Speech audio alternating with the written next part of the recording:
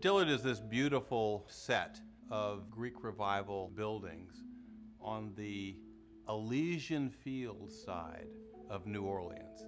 My job was to go to New Orleans and re-energize a school that had a rich heritage and hopefully to make it a success story of historically black colleges. I was there for 7 years, dramatically increased the enrollment, rebuilt the campus, and it was hit by Katrina. People always ask me, do we still need black colleges? I was listening to Fred Wilson, the artist, recently talk about an experience he had going back to Winston-Salem, North Carolina, and to a black Moravian community where he had grown up. There was really no evidence in the church area that black people had been there. And he found under the floor of the church the discarded tombstones from the black cemetery.